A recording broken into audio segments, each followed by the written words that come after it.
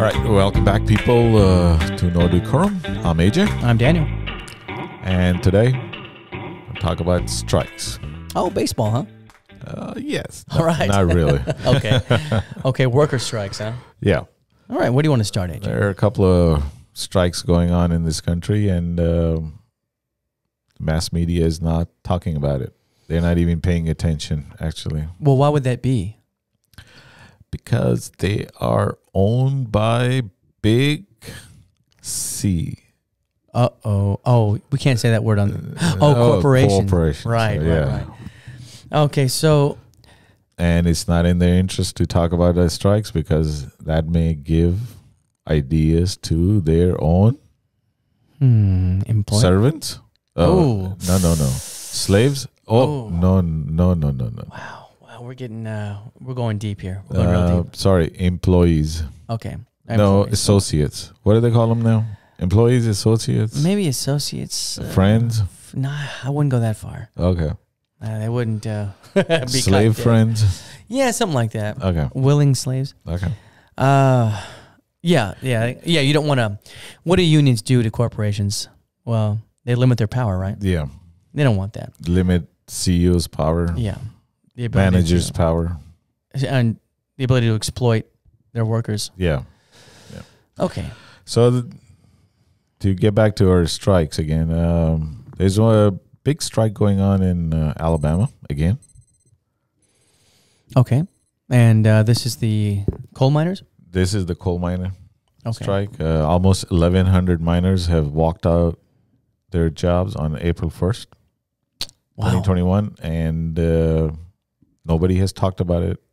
You have not heard on CNN, MSNBC. Well, I'm sure or Fox. Certainly Fox is not really talking about it. Wow, even Fox News? Yeah. But they're so committed to the worker. They're only committed if you're pulling yourself up by your broken bootstraps. Oh, right. Okay, got you. Yeah.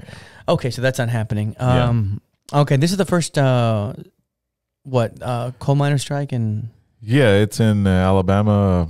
What happened was their company was going under. So another company came in and bought them out. Yeah, it happens. Yeah. So there was nothing wrong with it. They promised them they will get more pay, more time off, all the things that they wanted to hear. All the little the code words. The code words. The bells and whistles. Yep. And but that never happened. Wait a minute. How is that possible? They made a deal, right? They gave their word? That was just the word. Oh, not legally binding, I guess. No. Okay. And actually what happened was they slashed their pay by $6 an hour. So instead of increasing their pay, they slashed their pay. Okay. Took away their holiday pay. Oh, no. And their ability to get overtime. Okay, so this is going the wrong direction. Jeez. And also, their health insurance cost went up. So their pay went down. And their costs went up. Their costs went up. Is that how it's supposed to work? So they're actually working for the insurance company now. They're dual employees. Okay, the insurance company and the... Yeah, well, that's a bad scenario. That is something you do not want to happen. No. Especially when you're given assurances beforehand. But I'm sure it's an all too common practice. What can I say? Well, so they went on strike and they started protesting. And when they protested, some of them got arrested. For protesting? The company sent in police to arrest them. Oh, wow. They know it's against a lot of protest. Well, it's not against the law, but if you're standing in certain spot of the company property, then you can be arrested. So they were trying to block the entrance to the mine, and on that ground, they were arrested. Well, actually, they were not. They were just there. Okay. Yeah. And so they went to New York because a big hedge fund is supporting this company, is backing this company. So they try to protest in front of their building. Okay, gotcha. Do you know the name of the hedge fund? Please tell It's something me. with B. Bain Capital? No. It's the other big B. It's the BlackRock? Yes, there you go. BlackRock. Oh, they're good people. Don't they buy homes for homeless people? They buy homes and they make homeowners homeless. That's the dynamic right there. There it is. They do the other way. Well, they're creators. They're creating homeless people. Yeah. Or renters out of them. Perfect. Yeah. That's capitalism. Okay. Yeah. Well, so are we going to see any resolution here? I guess that's the question. Not anytime soon. It doesn't look like it. They're still on strike. Okay. And but they're fighting the good fight.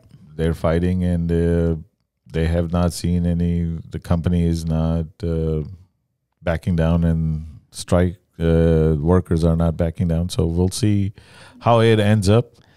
Is anyone supporting these strikers? The union members are, they have funds. They have provided funds to these people, which is about $650 bi-weekly, which is about $1,300 a month. Yeah, it's not bad. Yeah. I think they can buy maybe rent or maybe food. It's up to them. Maybe they can pay rent 1 month and food next month. I would be a month late on the. Yeah. That's not a bad idea. Month. Yeah, that's a good idea. It's one way to live, I suppose. Yeah. Okay, so we're going to follow the story? We'll keep an eye on this story, and if people have a chance, please read Nation. They're the only ones that I can see have covered this story. Wow. Yeah. That's interesting. It's too bad, though. I mean, it's a really important issue. We have another one. We do. In the country. This one takes place in a little Topeka, Kansas. Oh, Topeka. Okay. This is Frito-Lay. In the heart of the country. The heart. This is the heartland. Yeah. Okay, these are real Americans. Red-blooded Americans? Red-blooded Americans. Okay. Where workers are alleging that they were forced to work up to 84 hours. Sometimes with no pay. Is this also a big company? Well, Frito-Lay is a pretty big company, AJ. It's got a few employees. Oh, okay. But the ones on strike are about 600. Oh. For more than 2 weeks now, they've been on strike. And they just, they want pay, safety, and overtime. So they were working 84 hours. What's wrong with that? What's wrong with that? In a week is 146 hours, 47 hours? Yeah, well, that's a question. They were only required 84, so what's wrong with that? What's wrong with that? I don't know. I mean, honestly, they should be lucky they have jobs. Yeah. I don't know what they're complaining about. I mean, don't they live in America?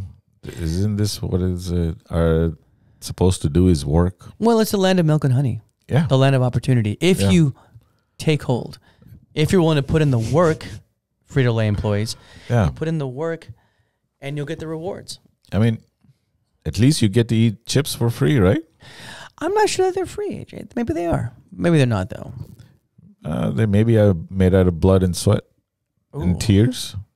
Blood, sweat, and tears? Blood and soil? Who says blood and soil? Somebody else said that. Just so we're clear, Frito-Lay has denied the charges. Okay. That they required so much overtime. Of course. I mean, they're upstanding company. And I bet legally they're owned by Pepsi-Cola. Whose CEO makes how much a year? Last year's compensation was $21 million. That's not bad. No. That's a good amount of money. A healthy nest egg. I mean, he needs $21 million to live. He makes important decisions. I mean, he probably came up with the decision not to pay these people or give them time off. I mean, that's a cost-saving measure, right? Yeah. I mean, who can make these type of decisions? Only a person who makes $21 million a year. Yeah. I think he's doing very well for himself. He is. I mean, he's not complaining at all. He's not on strike. Yeah, he's doing better than the workers are. He shows up to work every day. Does he have to? I don't know. Not really. I don't think so. No. Well, what a privileged position to be in. I mean, he does have to put on a nice suit and shoes and a tie. Yeah, that can really drag you down. Yeah. Get in your expensive car, your Maybach or whatever you drive to work. I don't know. I have no idea. Maybe he doesn't have to drive. Maybe he has a chauffeur or helicopter pilot takes him. Who knows? What is he, Donald Trump? We're just speculating. It's all we're speculating. We have no information. We have no idea. A personal transporter. He may be a good person. Maybe the best person. Maybe one of the best in the country. Who knows? We don't know. Well, he's rich, so he probably is. Yeah. That's what I'm told, is that the rich are better. It's like an aristocracy. Well, ruled by the best. Is that what that means? Yeah. Ruled by the best.